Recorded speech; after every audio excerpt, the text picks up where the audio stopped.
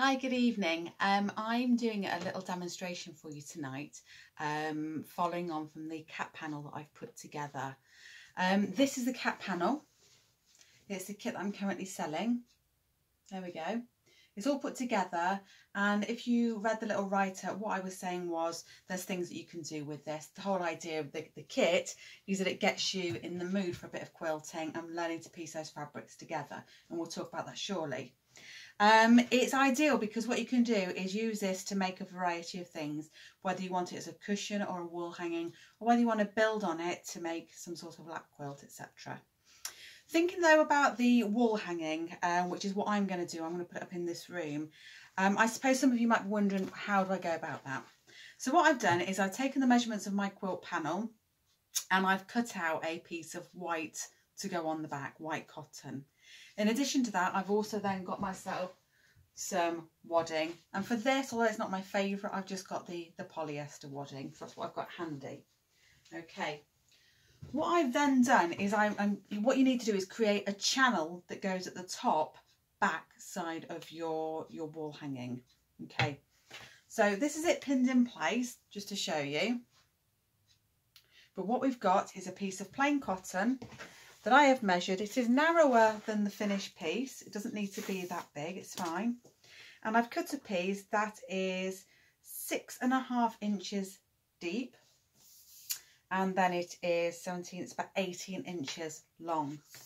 What I've then done, and I am going to have to hold this up because otherwise I struggle with the camera, is I have pressed it in half that way, and then I've pressed that in on the ends, so we've got two tidy ends, because I'm not actually going to sew that closed, because that's where we will insert the pole or whatever it is that we want to use to hang it with.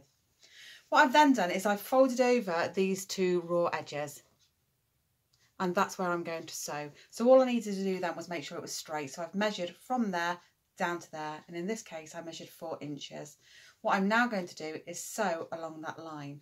So I'm just going to turn this around, and you can just watch the back of my head while I just whip it through the sewing machine.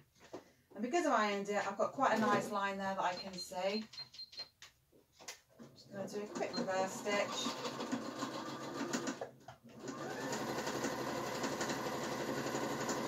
I'm sure that on YouTube there's plenty of ways that you can do this, but this is my quick way, if you like.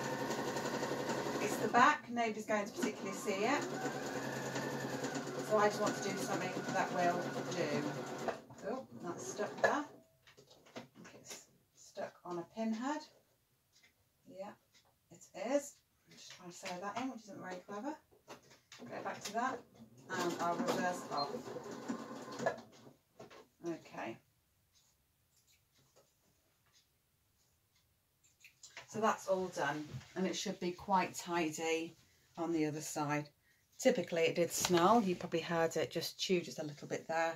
I need more bobbing really, but that's okay. So now we've got all of this excess here. I am just going to cut some of the excess away, but please be careful not to cut your main fabric at this point. If you don't cut, it's not the end of the world, because the next step that we're going to do, here we go, where are we? There, is all I'm going to do is I'm going to iron and flip that up there into place, and you run a row of stitches just across here. So bear with. In fact, while the iron just heats, let me just have a little chat with you about these kits. So the kits are £17.95. Let me show you them now so you can see what they look like again, because these are selling very well, as I'm sure you can imagine. So these are just a couple I've got pulled out. So we've got the purple cat there, very pretty.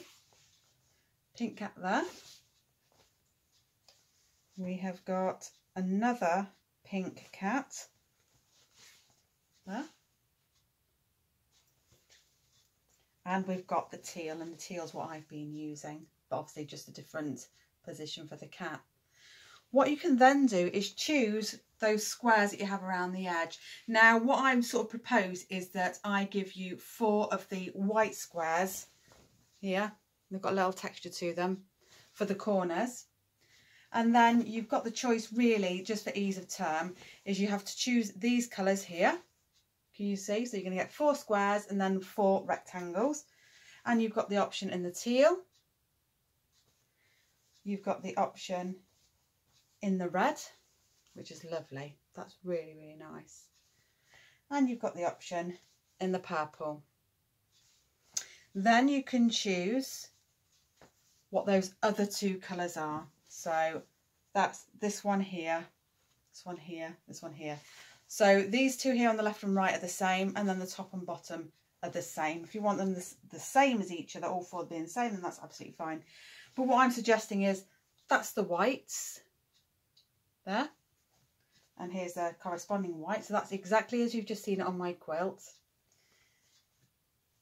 And there's another one there. So there's 3 options in the white. And then you've got 2 in the black. And that's the black there. And then the black in that beautiful cat again, which I love. Really, really nice. If you want to mix them, that's entirely up to you. But I just wanted to show what I've got there available. So if you are interested in any of these kits, I can soon get them out to you, and they are £17.95. All you need to add is your wadding and that back fabric. Like I say, I've used the white. I think it lends itself just to keep it really, really crisp. And you need to add your batting as well. I guess if I was using the black panels, I'd probably put a black on the back, if I'm honest, and just a wadding as per. Right, so let's get on with this. So like I say, all I'm going to do is iron this so it's really, really crisp and flat. There we go. Some people may choose to hand sew this in place. I'm not.